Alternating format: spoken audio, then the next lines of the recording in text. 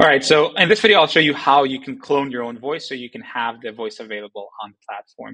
It doesn't have to be your own voice, it can be a voice that you have the rights to, and let me show you how you can do that. If you press on the voice panel right here, that's going to pull up all of our voices, and at the very top, you see add your own voice.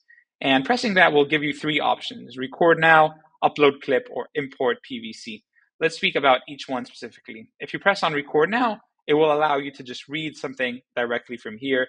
And you can see some tips from the top that it's very important when you read this out that you're very expressive so that the AI can capture all of the range of your emotion, of your voice's emotions.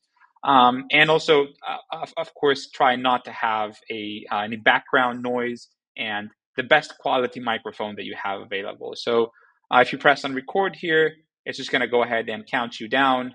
And then you can start reading. From that point on, you're going to name your voice and it's going to be stored directly on the platform.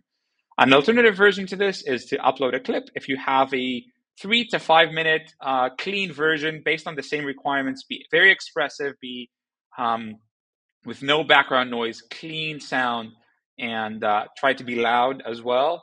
And upload that clip, name this voice, make sure that you have the rights to this voice. You can read a little bit more information on that if you want, if it's not your voice, of course, I mean. And then it's going to be available from this point on your platform.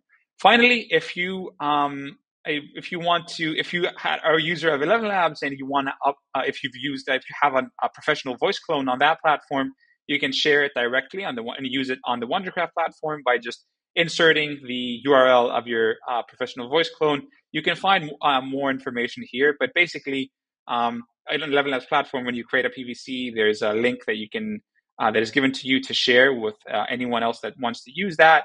Just share that directly on the Wondercraft platform and submit that. That will make us aware.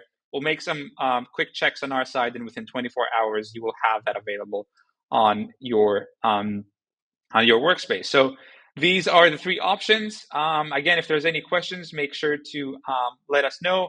And in the next video, we'll speak a little bit more about music and sound effects. I think we've covered a lot about voices, so we'll touch a little bit about the other media elements. Thank you.